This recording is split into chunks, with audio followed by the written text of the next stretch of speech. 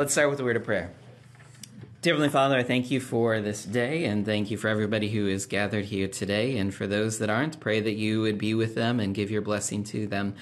Lord, as we continue to delve into these parables that Jesus spoke, we think about them and think about how unusual they are, and they may seem like a small thing, but Lord, there is a lot packed into the picture of what it is that Jesus is talking about and that understanding. And so give us the same ears to hear that Jesus demands of his disciples and of the crowd, that through the power of your Holy Spirit, you would open our ears and our eyes to the power of his word, and that word would be in us, and that it would travel through us to others, through our words and through our actions.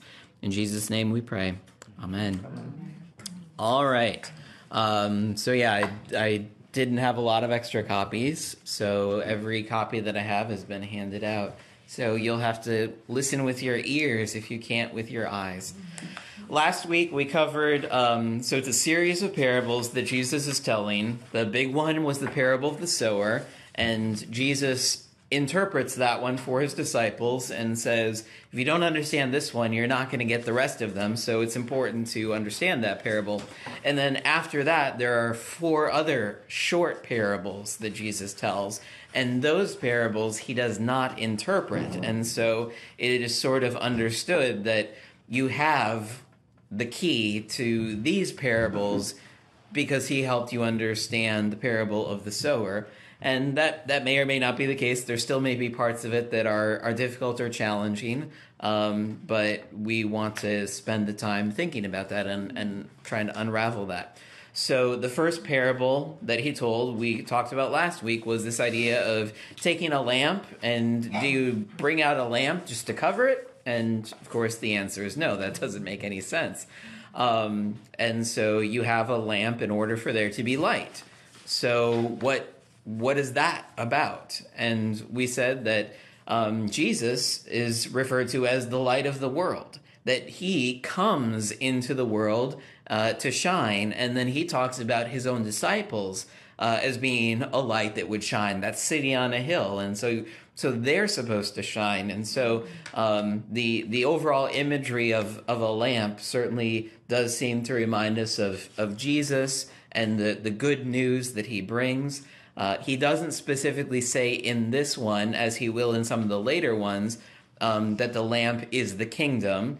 Like the previous one, he did say the seed is the word of God. Here he doesn't define that, so it is a little bit open, but again, you try to interpret it based on what other things Jesus has said or done. And we said, well, again, the point here is he says a lamp isn't supposed to be hidden. It's supposed to be manifest. It's supposed to be light for everybody. So again, you look in the immediate context, and both Jesus's family and the scribes are trying to hide Jesus. The family, quite literally, they want to get him out of there because they think he's crazy. And the scribes, through their own authority, are trying to deny Jesus's teaching, and therefore in that way sort of, shut him up, because you can't listen to this guy because he's of Satan. Well, then that sort of does fit the picture there. We also talked about how when we hide things, we do want them to stay hidden. You don't want other people to find out about this stuff. But the overall picture of if Jesus is the light, God isn't obscuring Jesus from us. It's we ourselves, because of our sin, we are in darkness, and Jesus has come to bring the light. But ironically, some of the people don't want the light. They want to remain in darkness. So they're trying to obscure what God wants to be light. And in the end, the light will win. Go to Revelation, right? Where in the new heavens and the new earth, there is no night. For the Lamb of God, that is Jesus, he is the light, and he will always shine, which again is that symbolic picture of God is associated with light, and Satan with darkness, and there will be no more darkness. There will be no more Satan. He is shut out. Pastor, what is God's feelings about the scribes and the Pharisees? Do we know anything about that? Were they holy? Well, they should have been, but in their action, they're not. They're not. Yeah. I mean, Yeah, to reject Jesus you're rejecting God. So, as we look at them from our viewpoint, then they weren't holy people at all. No. So in the gospel, as Jesus gets to the end of his ministry, again, this isn't the first words out of his mouth. He spends a lot of time trying to still, convince them. Remember when we talked about the unforgivable sin? He could have just condemned them all straight to hell, but he warns them and this will not be good for you. You gotta turn from that. But when he gets to the end of his ministry, so in Matthew's Gospel, chapter 23, the heading for it is 7 woes, and woe, W-O-E, is a term of judgment to the scribes and the Pharisees. Okay. So both of them, in the end, if you continue to oppose the kingdom of God, there's judgment. Yeah. But you're gonna pay. But note again, in his ministry, he's still giving a chance for repentance, and he doesn't just write them off forever, which we would want to do. Be like, what are you doing, calling Jesus Satan? They're gonna kill him. Yeah, you're out of bounds. They were out to please the Romans because the Romans had control over them, basically. Yeah, they didn't really want to please the Romans. They wanted to use the Romans for their own advantage because they didn't like the Romans. They didn't want the Romans to continue to exert power over them. They wanted to be their own nation. So they sometimes played the hands they could to try to use that authority to their advantage. Yeah, especially the chief priest. Yeah.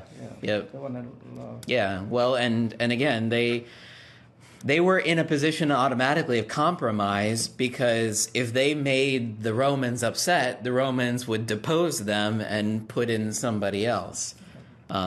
Yeah. Nothing's changed, has it? No, not really. You play to the powers. You play to the powers that are there, or you're not. It's not what you're supposed to do, but that's what people do. So that's the first one. So you see kind of what's happening there. Jesus has come, and right now it might seem like he's hidden. It may seem like it's secret, but Jesus says the light has come to be the light, and the light is going to shine. All right, so that gets us to the second parable, verse 24 and 25. And he said to them, "Pay attention to what you hear. With the measure you use, it will be measured to you, and still more will be added to you. For to the one who has, more will be given, and from the one who has not, even what he has will be taken away." Okay, so there's some of this that's kind of common sense. There's some of it that kind of ties into other things. So when I heard it, what I immediately thought of was the Sermon on the Mount, Matthew 7, where Jesus says, "Judge not that you be not judged, for with the judgment you pronounce, you will be judged. With the measure you use, it will be measured against you. Why do you see the speck that is in your brother's eye, but do not notice the log that is in your own eye? Or how can you say to your brother, 'Let me take the speck out of your eye,' when there is the log in your own eye? You hypocrite. First take the log out of your own eye, and then you will see clearly to take the speck out of your brother's eye." So there he's obviously talking about hypocrisy. He's talking about, that people will immediately judge and condemn others for their sin. But again, he says, you don't realize the big plank, the big log in your own eye. You write off your own sin. And certainly that is always something that is the case for all of us, right? There are certain sins that we as Christians say, oh, those are the really bad ones. And we condemn others for them. In our culture, sexual sins are one of those hot button ones. Now, we do not condone them. We cannot, because the Bible calls them a sin, but we sometimes make them out to be like the worst of all sins. And I think that's a bad witness, because again, all sin condemns, and are we not guilty ourselves of sins? Sins of pride, sins of our own pleasure, sins of gossip. We all commit different sins, but some of those, it's okay. We these are the good sins. We allow them. And so Jesus there is speaking against that kind of self-righteousness. So that's what I thought of, but I think that's true of Matthew 7, but I'm not sure that's what this little saying is about. So the first words that he says are, pay attention to what you hear. And in the context of these parables, he said that a lot. He who has ears, let him hear. If you have ears to listen, listen up. And so Jesus really is drawing the focus on what it is to be a disciple, is to listen to Jesus. And so when he says pay attention to what you hear, that does mean something for that immediate context. Jesus is the one speaking right now. So that's why you need to pay attention. You need to listen to Jesus. What other influences are out there? Well, the scribes and the Pharisees are out there. They're saying other things. And Jesus is saying, don't listen to all of that stuff right now. Listen to me. And his words aren't just to the potential disciples. I think his words are also to some of the scribes and Pharisees that may be out in the audience. Of, you might hear what some of your fellow, scribes or Pharisees are saying, and you might think that they have authority, and so you got to listen to them. But listen to me. So starting that parable out, pay attention to what you hear. Matthew 7 is very clearly talking about judging other Christians. The focus of this is, how do you listen to Jesus? How do you hear his words? Because that's the focus. Pay attention to what you hear. With the measure you use, it will be measured to you. So in the context of listening to Jesus, the way that you hear him will have something to do with how you are heard or seen. And so it seems to me that the little kernel here is, the way that you receive Jesus is going to have some supreme importance to how Jesus sees you. So it is sort of a word of judgment, possibly, but it also could be a word of great assurance. If you are listening to Jesus favorably, well, Jesus will view you favorably. So that's a very good thing to hear from Jesus. But if you're on the outside looking in and you write Jesus off, well, then this cuts both ways. This is a word of judgment to you. Hebrews talks about the word of God being like a two-edged sword. And I think that's exactly the point. A sword could be an instrument of death and destruction, but it also could be an instrument that saves your life or the life of another person. And so it is for Jesus. He is, by definition, divisive. And you're going to fall on one of two sides. So Jesus' words are going to call for an action. There is no staying in the middle. You either believe him or you don't. And Jesus here, with the measure that you use, it will be measured to you. Now, again, on its own, that could mean a lot of things, but because it comes, pay attention to what you hear, I think you have to understand that it means something about Jesus and the one who is speaking. In today's life, especially, I wonder what would this country be like if we listened to those students that are half nuts, you know. Yeah. Yeah. My gosh, there'd be blood in the streets everywhere. Yep. Yeah. And so it is true of all that our ears hear. We need to decide, kind of like we used to, does that person have any authority? So they talk big. So they say something really strongly, or they think it's really important. But pay attention to what you hear. Does that person have that? I guess that gets to our sermon last Sunday, the Bible reading from 1 John chapter 4. John says, test the spirits.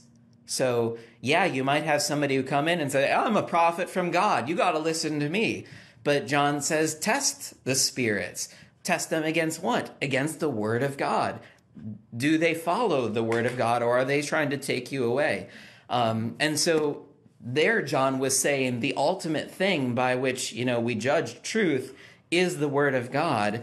And Jesus is, I think, inviting people to hear that same thing. So you hear other voices, but it is Jesus' voice that truly does matter. And the reason why you know that isn't just because he says, with the measure you use, it will be measured to you. The next line after that, and still more will be added to you. So Jesus' words could be both an assurance or a condemnation just on their own. With the measure you use, it'll be measured to you. But here, it's even more of a blessing.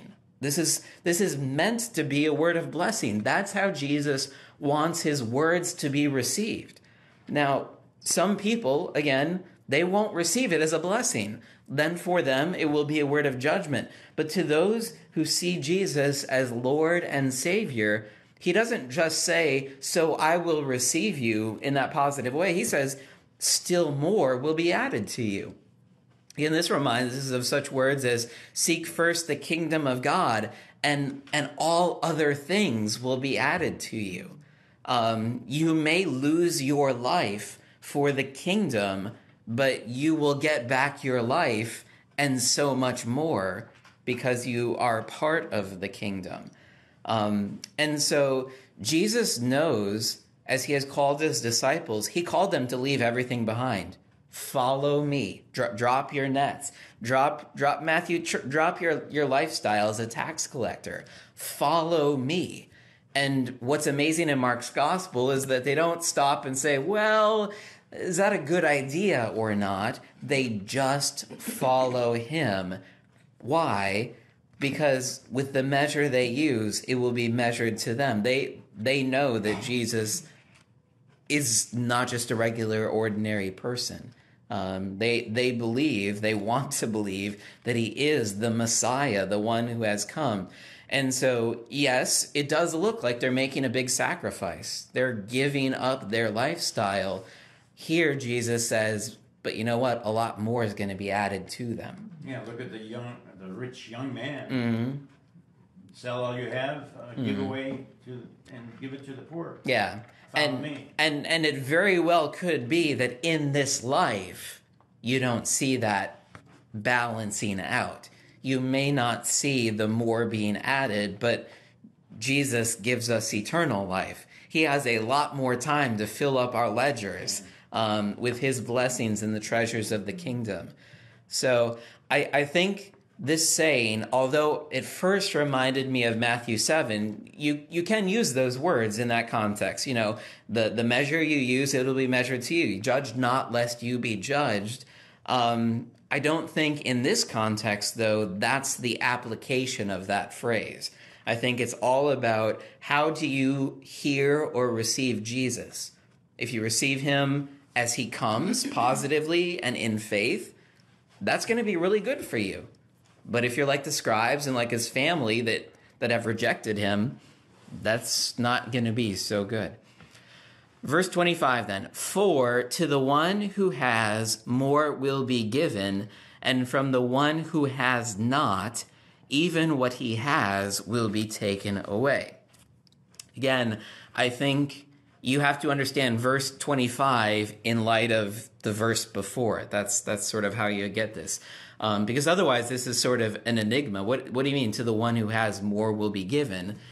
We could think, oh, the rich just will get richer and the poor, things will get worse. No, it has to do with the one who has, that is Jesus, even more will be given to them. From the one who has not, even what he has will be taken away. The one who doesn't have Jesus, they may think they have other things, but even those things will be taken from them. So in that respect, this little short parable here, the saying of Jesus, reminds one a lot of the parable of the talents. Okay? In the parable of the talents, one gets, one gets 3, one gets 5 or 5 and 10. I forget the exact enumeration, but one got some, one got a little bit more, and one got a lot. And in that parable, the ones that got a lot, they went and they used the parable, the money that their master gave, just as he told them to. To the one who just had the one, they didn't use it. They buried it. And the master comes back and is like, you could have at least brought it to the bank and got some interest on it, but you didn't even do that. And so it in the end, it will be taken from them. And in that parable, again, God has given us all many great blessings. And we are supposed to use those blessings for our Creator's purpose. Well, we see a lot of people that don't do that. And the first step in not doing that is to reject God himself, to reject Jesus as Lord and Savior. Well, that's the equivalent of burying that talent, because Jesus, we're connecting all sorts of things. So follow along with, me as I try to, weave all things together. So that's the parable of the talents. But Jesus in John 15 tells his disciples, I'm the vine, you're the branches. If you're connected to me, you are going to bear much fruit. He doesn't tell them, go bear fruit. He just says, if you're connected to me, you will. Happen. Yeah, it's an automatic, because he gives those life and those blessings. But he says to those that don't bear fruit, that aren't connected to him, he says they can do nothing. And so that's another way, I think, of saying this. If you aren't one who has properly received Jesus, you don't have anything, really. But in the end, even what you think you have, it's going to be taken away in eternal judgment and condemnation. So the key to unlocking this is, I think it all hangs on the opening lines. Pay attention to what you hear, and in the context, it's pay attention to Jesus. Mm-hmm. The way that you hear and receive Jesus will either mean a lot of good things, or it will mean judgment. And you might think that you have a lot, but you don't. But if you have Jesus, he says you already do have. You have the only thing that's necessary. And even more is going to be given to you.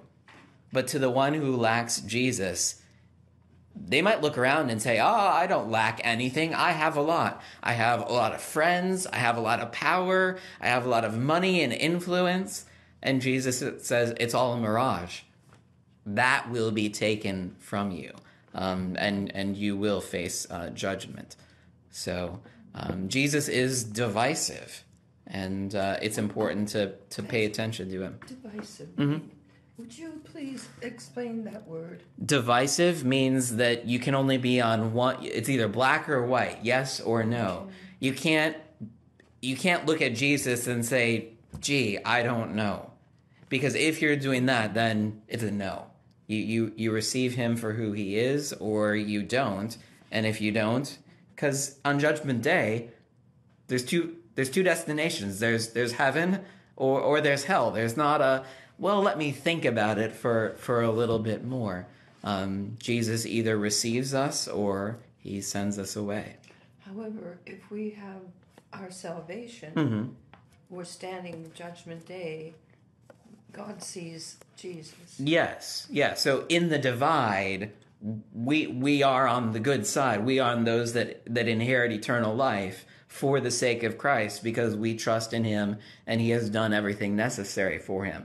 But Jesus is divisive because it's him that you're either on one side or the other. The judge has to be black and white. Right. I don't mean, when I say that Jesus is divisive, I don't mean that as a negative thing about Jesus. And the thief on the cross, even at the last stage of your life, you can be saved. Yep.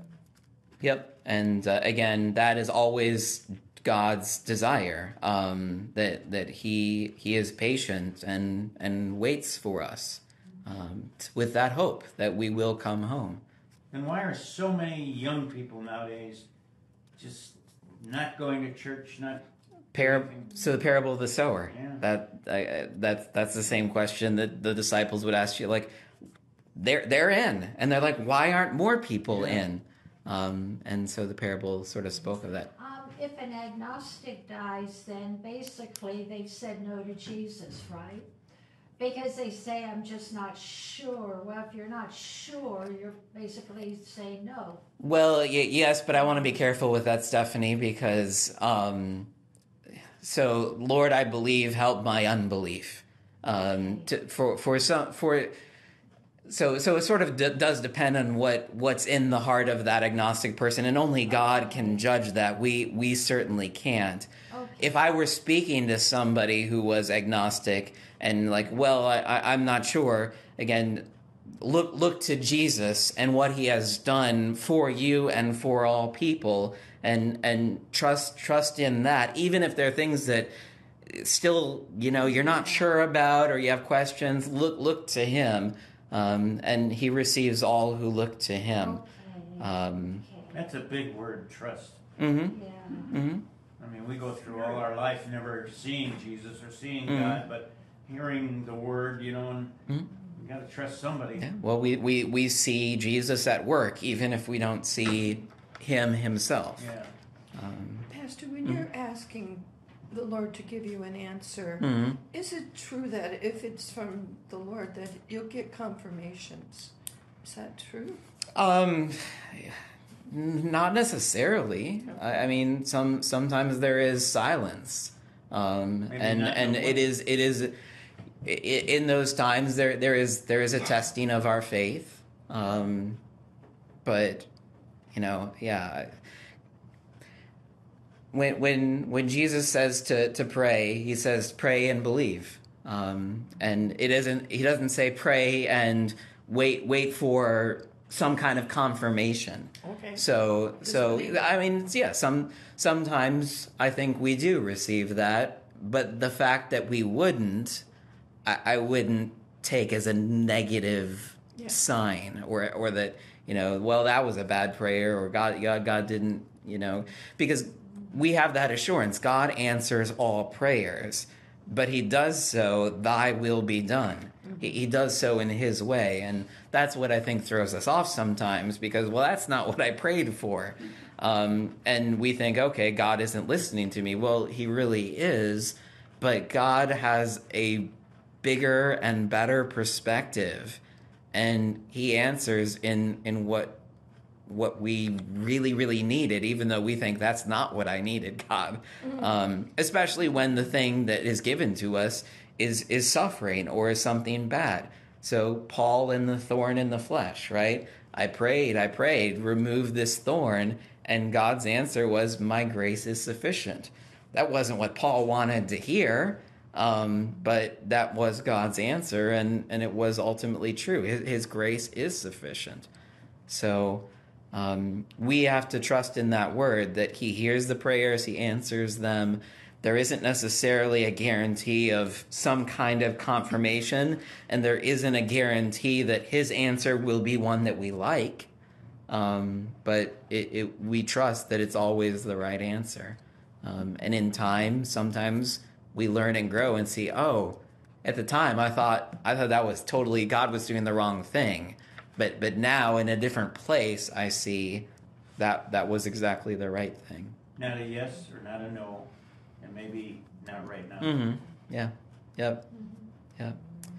All right, so that's parable number 2. So it seems to have everything to do with how Jesus is seen. And again, that fits the context. We're seeing now a lot more division over Jesus. And Jesus is basically saying that's going to happen. But there's a blessing for those who have seen him the right way. And there's a word of judgment for those that haven't. So again, you can't be casual about this. You do need to see Jesus and say, okay, what am I going to do with him? And the narrative of the gospel is driving you to that. The disciples follow him, but the family, the scribes, they're rejecting him. What are you going to do? Which side are you going to fall on? That's Mark's gospel. He wants his readers to wrestle with that. And so we should to this day as well. All right, so the third parable, verses 26 and 29. And he said, "The kingdom of God is as if a man should scatter seed on the ground. He sleeps and rises night and day, and the seed sprouts and grows. He, that is the one who sows it, knows not how. The earth produces by itself first the blade, then the ear, then the full grain in the ear. But when the grain is ripe, at once he puts in the sickle, because the harvest has come." Okay, so this is interesting because, one, he just told the story about the sower, and this sounds eerily similar, and yet there's some odd differences between them. So in this one, he's not concerned about different outcomes. The parable of the sower, it's some seeds here, some seeds there, some seeds that. So that's what the parable of the sower was about. It was about the different outcomes. He can tell stories about farmers and seeds and try to make a different point.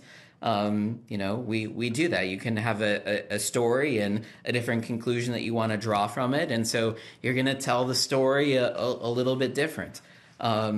Sometimes you've heard there are like dumb blonde jokes.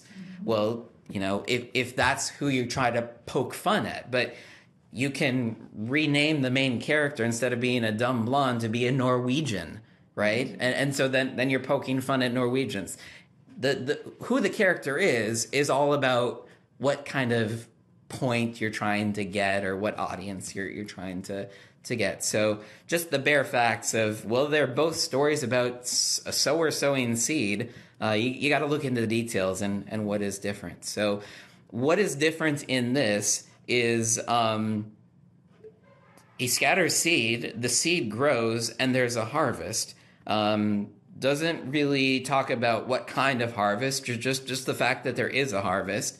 Instead, the middle part seems to be the part that's different. So both stories begin with scattering seed, both end with a harvest. Well, in the middle here is the guy that sows the seed. And in this parable, he's not called a sower. He's just a man. He's just a man who scatters seed. And so that's interesting because he's almost unimportant to the story. There's just a guy. There's a guy who scatters seed. And yet he tells us some interesting things about this guy. He sleeps and rises night and day, and the seed sprouts and grows. He knows not how. So there's nothing more that's said about this guy and his interaction with the seed once he scatters it. So it isn't he scatters it, he tills the ground, he waters it. No, this guy, he just plants the seed and then he sleeps, he wakes up. He sleeps, he wakes up. And he doesn't really do anything else. And he wakes up one day, he's like, oh, there's a plant. Where did that come from? How did that happen?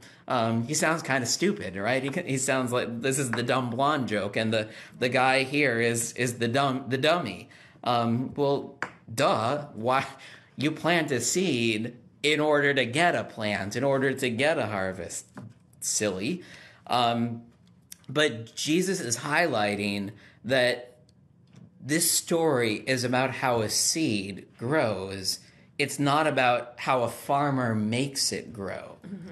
It's just the seed in itself, it's going to grow.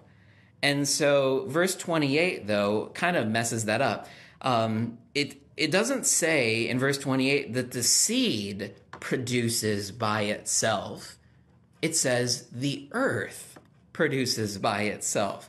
So there's kind of this putting together the seed and the earth, the soil, kind of act as one unified thing. Once the seed is there, now it's the earth that does this, and the earth produces the soil, which is interesting because when you go back to the parable about the sower, this actually does happen, and it's really subtle. It talks about the sower scattering the seed, and then in the language, it talks about the seed and the soil together as producing an outcome. So, for instance, in the first part of the parable, the seed and the soil together don't produce any outcome because the birds quickly grab the seed before it can do anything. In the second, the seed and the soil produce an outcome. The soil didn't have enough depth, and so the seed didn't take root fully enough. And in the third, the seed and the soil, well, the soil also produced weeds, thorns, thistles, and that cut out the seed that was supposed to grow. So in the parable of the sower, actually, he does bring together seed and soil. That's what's really important. Bob? This reminds me of something I heard a long time ago.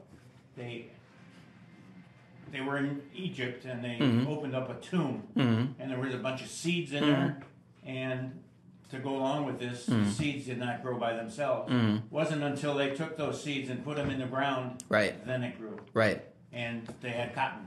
Yeah. So they still had everything that they needed, but they did need soil in order to finally grow. The soil is God. Well, so this is the question. In the parable of the sower, the seed is the word, and then he doesn't define the soils, but he says the seed that was in the soil, that's this type of person, and the seed that was in this, that's this. So it's the seed and the soil together that Jesus defined. So the seed is the word of God, but I think what it tells me is that the word of God, yes, it does produce, but the seed needs people to actually do the thing that it's supposed to do. And again, this makes sense because the kingdom of God is for us. The kingdom of God, if God just wanted to rule by himself, he could have done that. Adam and Eve sinned. Well, forget this. It's all over. Jesus says, me and the Father, we're just gonna hang out with the Holy Spirit from now eternity, and some of the angels too. But that's not what God wants. His kingdom is for us.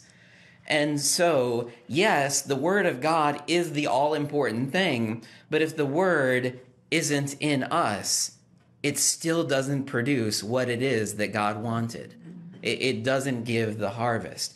And so I think that's kind of a really important thing because, yes, Bob, we do, as good Christians who read the Bible, all glory and honor to God. He's the one who does all things.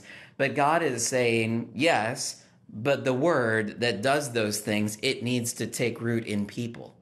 And so you have to see that God's work isn't done until the word comes to people, and then that it would grow. If you accept God, you're going to grow. Well, and so here's sort of now let's try to make this fit. So yes, the word of God is the seed, but in this parable, Jesus says it's the kingdom of God that's like this. And so the kingdom of God is this thing that it it's scattered. The word is scattered, and it produces a harvest. But in the middle, a man rises and sleeps, gets up, goes to bed, gets up, goes to bed, doesn't really do anything, but the plant grows, the soil bears fruit.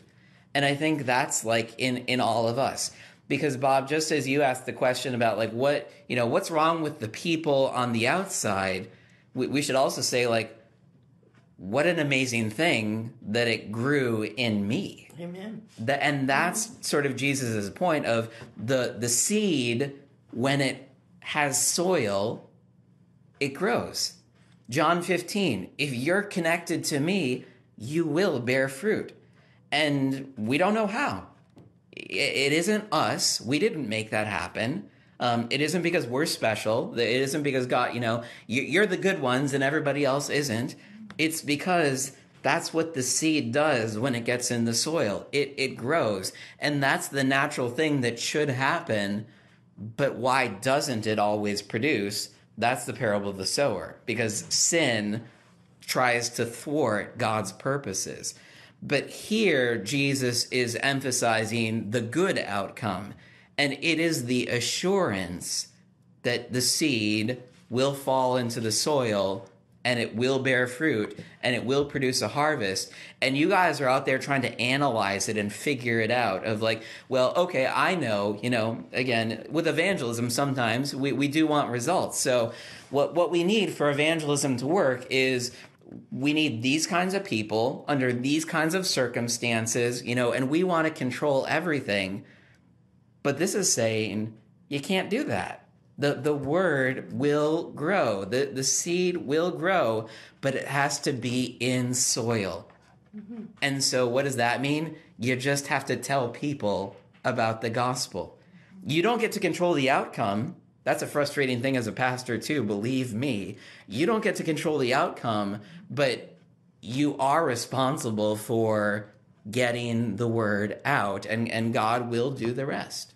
Pastor, would you say then that the soul is the body of Christ, all of us? Well, yeah. I mean, the soil are all believers, which, is the same thing as the body of Christ. And I think about how I found out about Christ was because someone was faithful and told me. Mm-hmm. Mm-hmm. That's been going on for how many thousands? Mm-hmm. Over 2,000 years. Yeah, and so and the word is doing the work. The seed sprouts and grows. He doesn't know how. The earth produces by itself.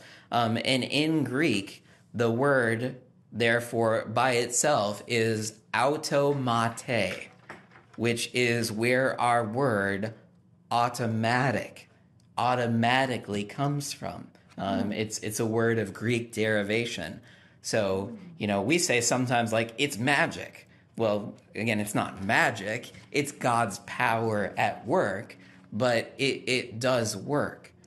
And so Jesus, again, is saying this is what the kingdom of God is like. It just does this. And so he has come to proclaim the word. And now you start to understand why Jesus is going to all of these villages. Remember, he's up in Podunk, Galilee. This is not Jewish Central. This is not Jerusalem. For Lutherans, this is not St. Louis, or this is not Germany. This is all of the outlying areas. And again, the disciples themselves, but especially those scribes and Pharisees from Jerusalem, be like, if this guy was anybody, he would be in Jerusalem, because we all know that's where God is at work. That's where the action is at. That's where the temple is. But Jesus's project is to sow the seed. And so he has this itinerant ministry where he's going all over and he's planting seeds. And again, as disciples of Jesus, we sort of fall into this too, I think. Our whole life, if all of these parables are kind of related, we shine the light. We don't know how many people come to know Jesus because of us, but I know I'm I'm an odd case. Well, I'm an odd case. That's true. As a pastor, the people that I spend most of my time with are already Christians. Mm-hmm. So in that sense, this is why if you think of a pastor as an evangelist in the sense of you're the one that are going to like make new Christians, pastors are not really good at that. You can have a pastor who you call as a missionary. Now that's very different. You're calling that pastor and say, Pastor, we don't want you to take care of us. We're already in. We'll get somebody else to take care of us. We're calling you so that you can go out. You go out and you make relationships with the people that don't know Jesus, and you do that. And sometimes I think people think that that's what their pastors do, and I would like to, but we also have a flock to tend, and if we don't tend the flock, if we don't care for the body of Christ, there will certainly be people that say, well, what good is it to be a Christian? Because once you become a Christian, then the pastor no longer cares about you. He's like, got you, you're in, now I'm going to go out and get another one. And so if you really want to be cared for, you got to be a non-Christian. So I think I myself am here today because of the influence of somebody else, or of many people, from early childhood up until now. I've listened to some and I've disregarded others. You know? But somebody has influenced me along the way. Well, so what I wanted to get back to was, so I don't have a lot of people who come up to me and say, I became a Christian because of you, but I do have a lot of people who will say, like, you know, I see Jesus in you when you do this or when you said this, or like, I really know that the Holy Spirit is at work because of this, that, or the other thing. And so there kind of is that affirmation and validation. But again, to Bob's point, you when you live out in the world, you don't necessarily get that same validation. But this parable, I think, is saying you don't know what seeds you've planted, and they do work. Yeah. But it is, we feel defeated sometimes because you just don't get the affirmation, and so you think it's not working. Would it be fair to say that the magic is the Holy Spirit? Oh, certainly. Our job is just to talk about certainly, Christ. Yeah. And then the Holy Spirit quickens those people if it's meant to be, right? Yep. So in Romans, Paul says it is the gospel itself that is the power of God unto salvation. The Holy Spirit, we understand the Holy Spirit works in that good news. The Holy Spirit works to open ears, to bring us to faith. So it's all part of the game. Again, sometimes we're trying to slice it too thin, and we say, oh, it's the Holy Spirit, it's God, it's the gospel. And that's where I think you get to the point of, well, it's the seed. No, it's the soil. And Jesus sort of mashes them all up together, and it's like, it's all of that. It's the Holy Spirit at work in the gospel. It's the gospel proclaimed to the people, and them hearing and understanding. That's how it all comes together. Yeah, Dee. Well, that brings up something I've been thinking about. Yeah. We talked about the family wanting to pull them out of this situation. But at some point, they must have gotten it. Yeah. Yep. Because they accompany him in his last agony, and in fact, in his pilgrimage to Jerusalem for the Passover. Yep. Yeah, and Mary, especially James and Jude, who are, again, thought to be Jesus's brothers, they do become important leaders in the church after the resurrection. So they too may not have quite gotten it right away, but they did in the end. Another question. This seems to go on and on, this question. It's okay. Did Mary have other children? Now, my own feeling is that she married a widower who had children. And they were all older than Jesus. So is that true? I didn't know that. It's a conjecture. It's Okay. possible. That's one way to account for again, in what we just read, it talked about his brothers and sisters, and so the straightforward reading of that is that they were. And so the question is, well, how? And so, yes, it is possible that Joseph had children in a previous marriage when he took Mary. The Gospels say nothing about it because, in a sense, the Gospel wasn't about Mary and Joseph. Yes, they don't really, care much. So that's one option. The other option is that Mary and Joseph did have kids, and so those are younger siblings.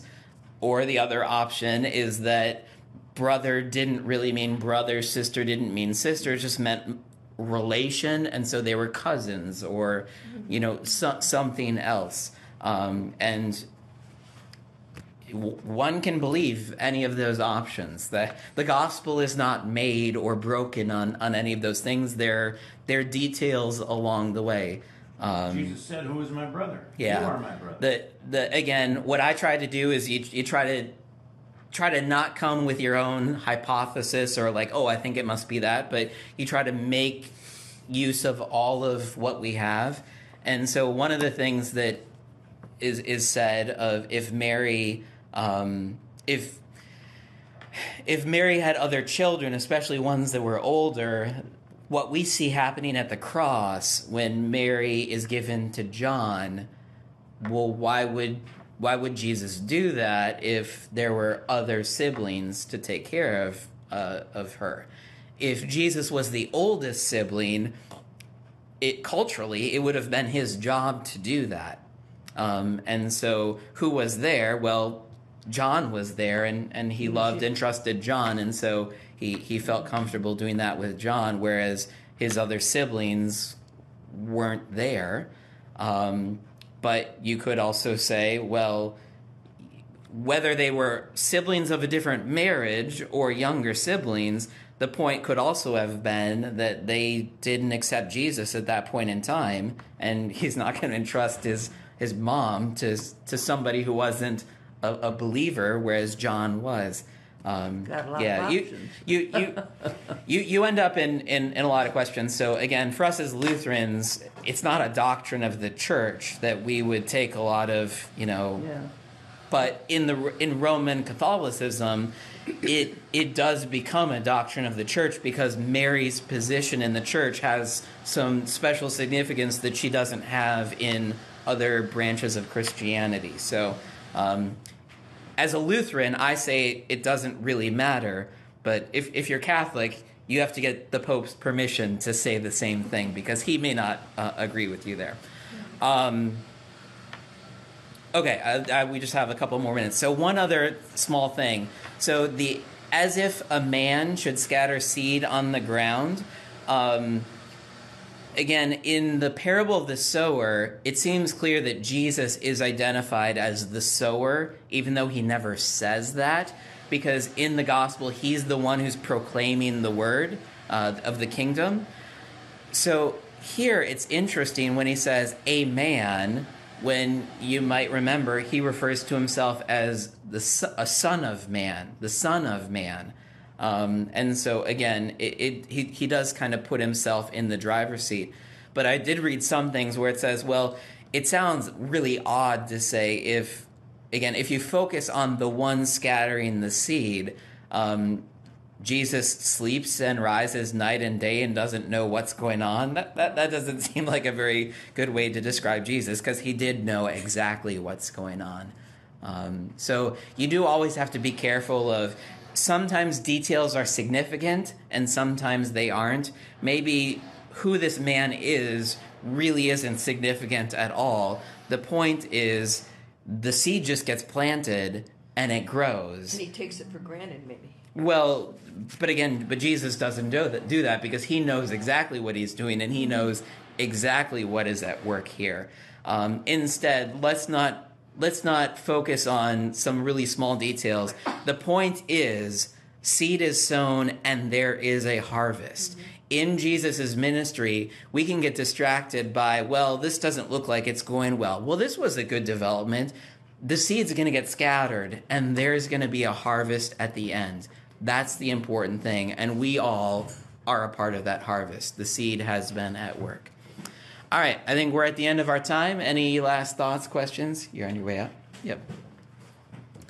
So we finished now 3 of the parables. Next week we'll get the last one. That's the parable of the mustard seed. Of these, that's probably the most memorable one to you. Is that true? It's the smallest seed that is? I can't answer that because you won't come back next week if you know the answer.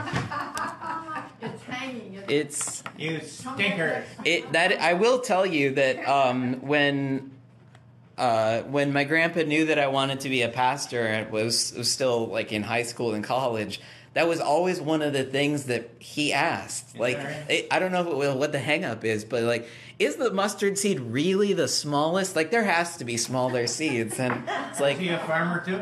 no, he wasn't. He was a woodworker, but he did have gardens and all of that. But it's like, well, Grandpa, whether it is or not, I don't think that itself is the point of the parable.